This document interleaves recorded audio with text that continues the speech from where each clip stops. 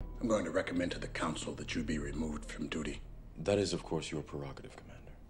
If it were up to me, Captain, you wouldn't set foot on a ship for the rest of your life. Then I am grateful that it is not up to you.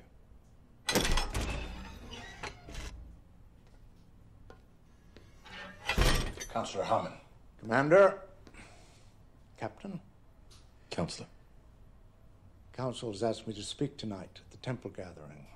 The presence of the fleet and the persistence of rumors must be addressed. The people must be told what is happening. Of course, Counselor. But might I advise a level of discretion concerning specific details? We do not wish to start a panic. Quite right.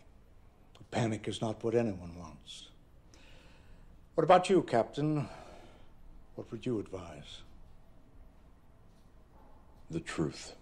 No one will panic, because there is nothing to fear. That army will never reach the gates of Zion. What makes you so sure? Consider what we have seen, Counselor. Consider that in the past 6 months, we have freed more minds than in 6 years. This attack is an act of desperation. I believe very soon the prophecy will be fulfilled, and this war will end.